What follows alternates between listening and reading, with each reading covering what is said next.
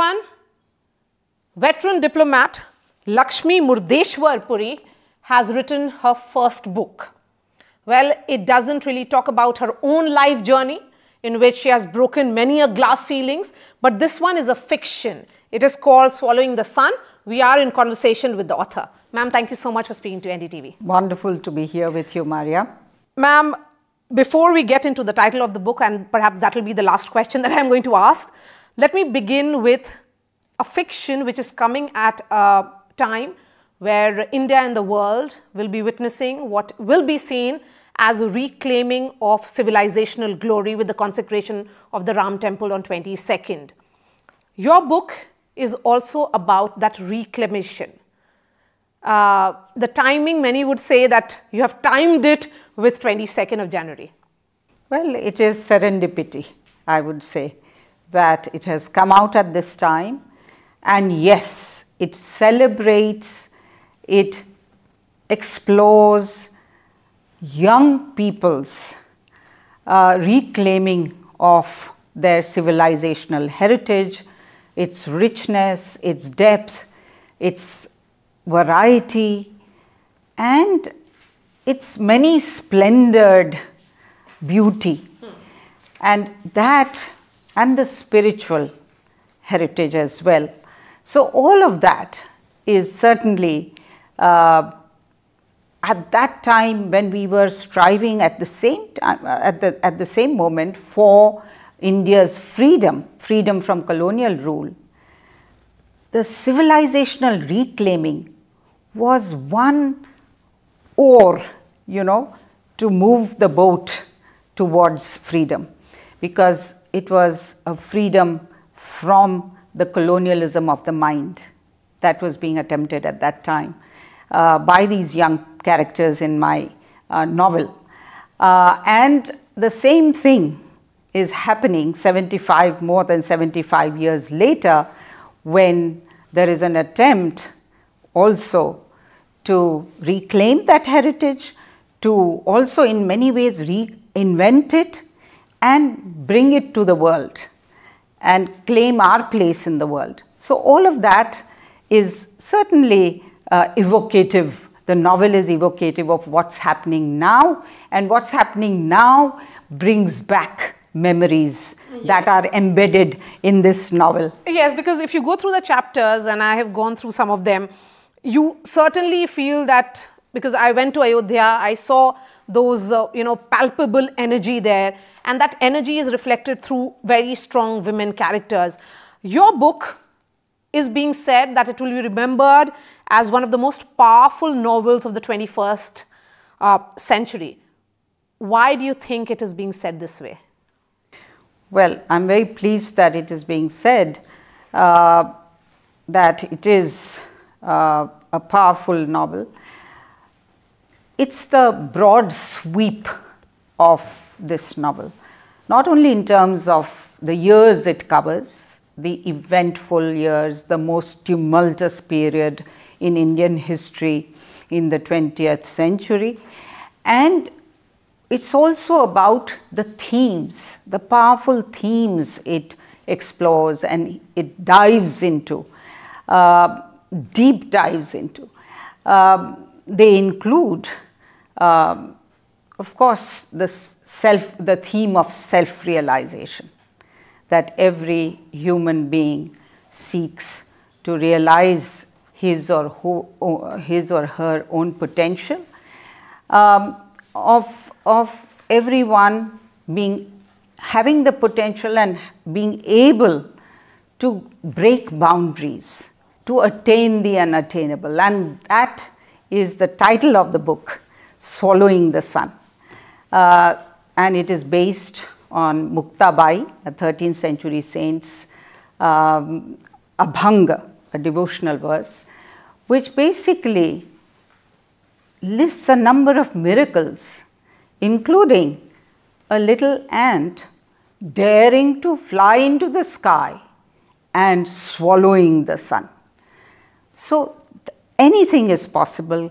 The can-do spirit of that time, which young people were fired by, I wanted to capture that and again bring it to the front. The other is the freedom struggle itself. The nature of the freedom struggle, the different characters, the heroes there, and the characters in my novel who are no less just because they are not Mahatma Gandhi or Jawaharlal Nehru or Ambedkar or Veer Savarkar. But they are admirers of them. They also live in that space and try to contribute in their own way to the freedom struggle. So that whole canvas, again, it's a huge cast of characters, an epic saga. Yes. So in so many ways, it's a coming of age novel. It's a feminist statement in all its glorious dimensions. And so I do think that we have also covered it's poetic, it's also evocative of a very particular cultural renaissance that was happening at that time, literary renaissance, poetic renaissance, theatre in Maharashtra. So all these elements make it crackle with beauty and joy. And since you are a Maharashtrian, correct me, many would say that it is a domain of your choice and liking. But let me get into some paragraphs which are very, very fascinating. Among others, you go on to talk about, Malti was the Sutradhar, holding the dance drama together. As Champatai explained, Sutra Dharayati, Yaha Saha Sutradhar. The one who holds the strings is the puppeteer, like the great puppeteer above. So who's the puppeteer? You would be clearly the puppeteer of all these characters. Well, many people have asked me, since this novel is based or inspired, I would say inspired by my parents' story, why didn't I write a biography? The very reason was that I wanted to be the grand puppeteer, creating and the creator. Since you have been talking about Ram, I heard this bhajan, Ram tum srushta bhi ho or srishti bhi ho, drishta bhi ho or drishti bhi ho. So a novelist, and that's why I wanted to write a novel. A novelist is one who is a creator, but he is also drawing upon his own status as a creature of God. And then you are also seeing, but you are also being seen.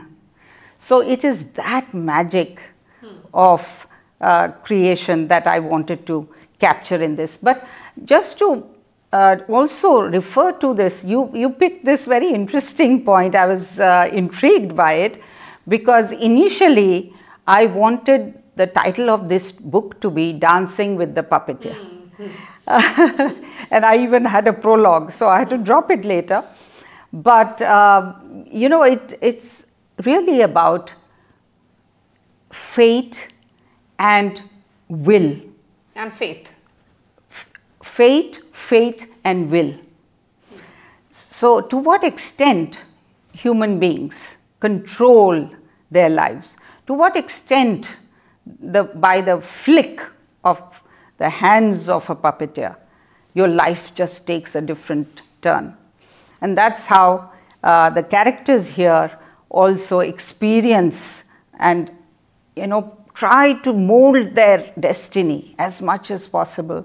And then they are thwarted or they are rewarded. So I just want, it's one of the very, I would say another theme of this novel about how individuals are extraordinary in so many ways because they are not fatalistic. They try to take their fate into their own hands, and yet when when there is adversity and something changes, they bounce back and they are resilient. But sometimes there is tragedy. So that's life.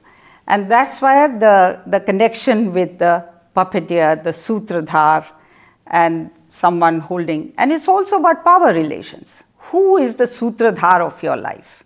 And if you look at the feminism theme, to what extent are women controlled by the men in their families or in society? So that's also an exploration. Yes, you have weaved in a lot of ideas here, but just look at the sheer number, I would say, of women characters. You have a Malati, you have a Kamala, Surekha, Sarala, Ma Sahib, Hema Kaki, Chandra, Mai, Kashi. It's a huge list in comparison to, I mean, you have men as well. I would not say you don't have Mohan Kaka and others. There are quite a list. So it's a feminist novel, or would you say that it's exploring feminism in its new form? I would say the latter. I think both are true in many ways. But as I said, it's a multi-genre novel. As I explained, it's a historical fiction, it's a contemporary fiction, it's as relevant today, and any young person will resonate to it. It's also, in many ways, based on a family saga. So it's all of that, but it's also very much at its soul a feminist offering. And in that sense, what is important is to highlight that the women characters are all those that seek to be the ants that fly into the sky out of the bounds of their circumstances. Breaking away from puppeteers. And from the enslavement of power, as there's 1 or 2, 3 chapters on that, as you know. So that is happening, but also the men characters. I have also shown how men characters have played an important role in their self-seeking and self-realization. And that is something I think that is new about this, that it is showing men as feminist characters. The Baba, the father who really drives them out of the traditional mold of child marriage, child motherhood, into education and careers. So that is one.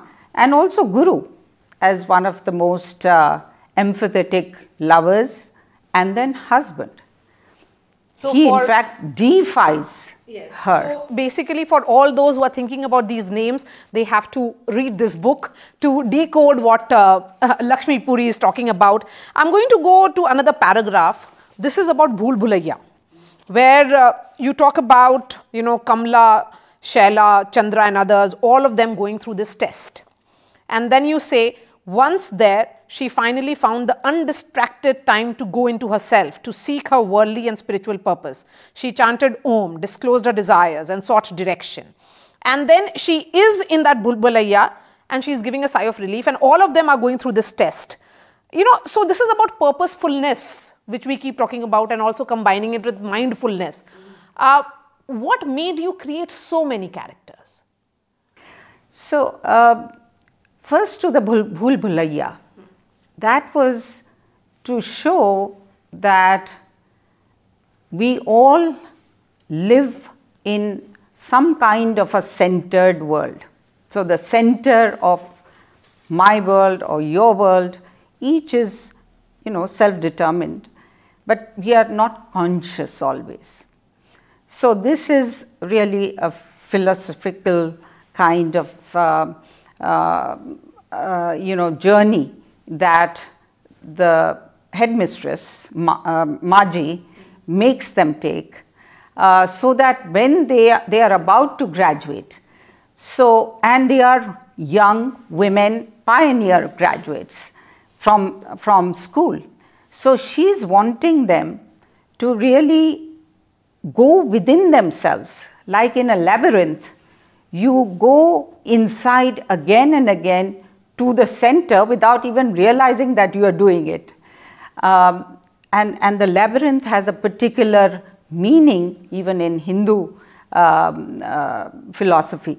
So the idea is discover your purpose, meditate as you go through that labyrinth. And I described the labyrinth, how she feels distracted at times by the Brahmini bird, yes, who's of course very sweetly singing from the nearby temple, but also put somewhat put off by the crow that is cawing, and then also the Kamini bushes, the flowers, the scent of those flowers, and then the bees that they attract, she's almost stung by. So in life, as you seek your purpose and navigate the paths of the labyrinth surrounded by the walls, you must stop to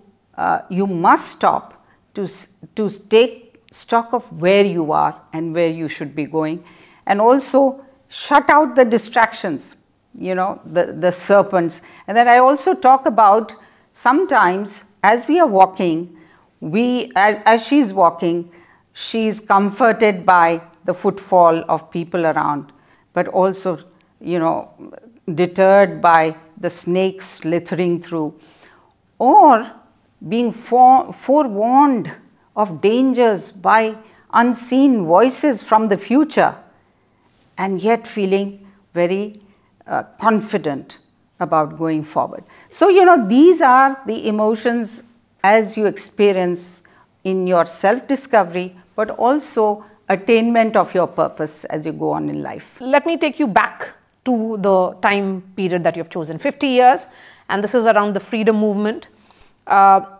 For someone like you who has traveled the world, you could have chosen contemporary India, modern times, but you choose a particular era. What made you do that?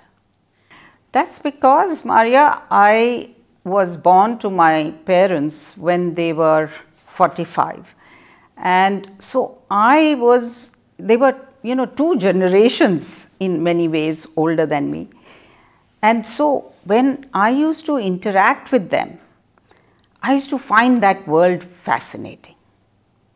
They were people who lived poetry, who spoke in poetic language, whether it's Greek mythology, whether it is Hindu mythology, whether it is Sanskrit, Marathi, English. So it was a very literary world that they inhabited and generated around me. So passed on to me. So I wanted to recreate that world and the extraordinary journey. The other thing is that, the freedom movement. Why did I want to write about it? Because I was asked by a young interviewer, we young people now, 75 years later, we don't even remember it. So I said, precisely. So lest we forget, we do need to remember how difficult it was, what it was to be young at that time when you were enslaved, and with what great sacrifice freedom was won, how precious it is, and also how this 75 years later is the time when we reinvent ourselves in a different way and move to our 100th, our tryst, another tryst with destiny, in 2047. So that kind of construct was also certainly in my mind, and it's always, I'm a student of history. So, that also explains why I go back and dip into the past to learn for the present and to dream of the future.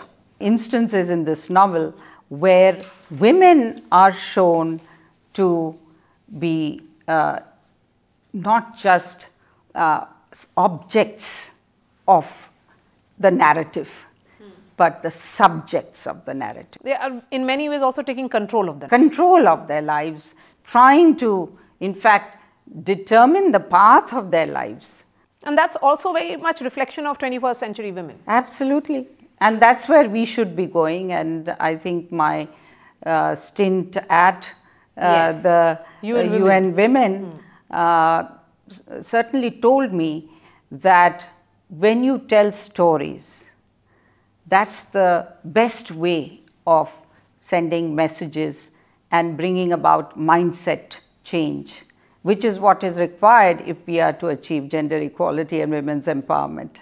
There is this very interesting slogan, which is like a slogan which we keep hearing about, which is Bharat Mata Ki Jai. But you talk about it in the context of a play which is happening, and I'm going to read a paragraph here. It says, "Know that this is not just any play we are staging. It's our offering to Mother India's freedom to awaken Western educated Indian youth in our college and beyond," as you talk about it, "to contribute to it in whichever way they can through their ideas, writings, and activities, without in any way endangering our studies, the completion of which is an important offering in itself. We will spawn action groups to support the Gandhi-led freedom movement." Then there was a chorus of Bharat Mata Ki Jai. The times that we are living in is that this Bharat Mata or Mother India is now also about Jai Shri Ram. These are slogans which have almost merged into each other. You have characters who are very conscious of their spiritual identity. They are conscious Hindus. At the same time, they are conscious as citizens of India. Something that we are seeing again in current times. How did you paint it? Well, you know, this is one of the first activities that Guru and Malti and these young people in Elphinstone College undertake to demonstrate their patriotism. There are different ways of demonstrating what you can do for your country. And one of the first activities they undertake is this, that they stage a play by Mama Varerkar. He was one of the great playwrights of those times, part of the literary renaissance that I talked about. And it has a very strong message, patriotic message, but of course delivered in a very camouflaged way so that they are allowed to stage the play. And then that evokes amongst the youth an awareness of the Satyagraha movement, an awareness that they have to also contribute, that they cannot be isolated from the sea of protest and the mass movement that was swirling around them. So that is something that is sought to be evoked here. And at the same time, when that play ends, in fact, if you go further, you will see the play ends and there is a chorus of Bharat Mata Ki Jai, Jai Hind and all that. So the British authorities then call Guru and others and threaten them with suspension and ask them, how did this happen? And Mama Varerkar also gives a speech, although very much, very tactful, but the message is clear to anyone. So that was the first, and then it goes on to other actions, including participating and being lathi charged at the Simon Commission protests that were held in 1928.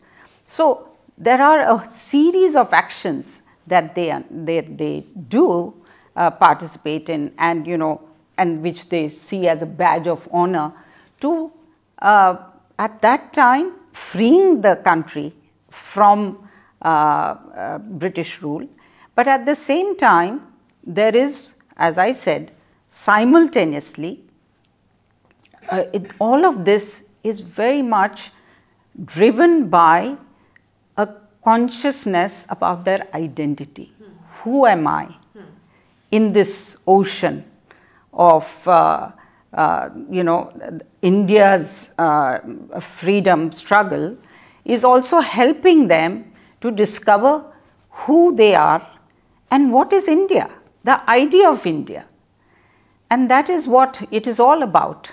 Each discovering, redefining, reinventing the idea of India through various means, whether it is spiritual, religious, and in many ways, the also syncretic way. You have inspired several women, and because you wanted to relate to the current generation, you could have told your own story.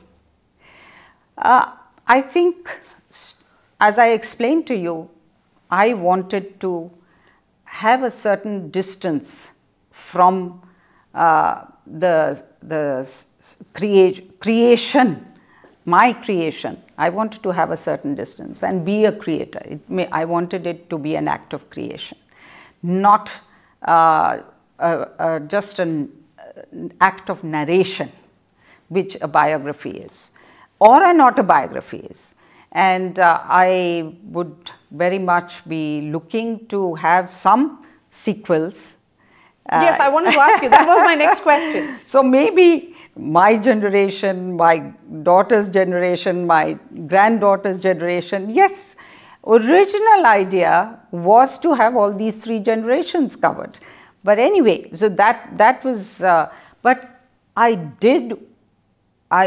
wanted to really tell this story, and not one story. These are so many stories within stories, as you have seen, and so many characters who mean so much in terms of the impact and the messages they give. But you know, when you write fiction, it's much more powerful than when you convey messages as propaganda, or when you go and advocate you know, and build movement. You know, so the stories are the best way of making an impact on the causes that are dear to you. Let's end with the popular poetry or something that you wish to quote. O Madhumalti, let this beguiling veil once and for all be pierced and fall between the manifest and the truth, between the striving and the attainment, between the worshipper and the worshipped, between me and you. On that note, let's end this conversation. Lakshmi Murdeshwar Puri, pleasure speaking to you, ma'am. Pleasure speaking to you too, and thank you for unveiling this book to your viewers and potential readers. Thank you so much.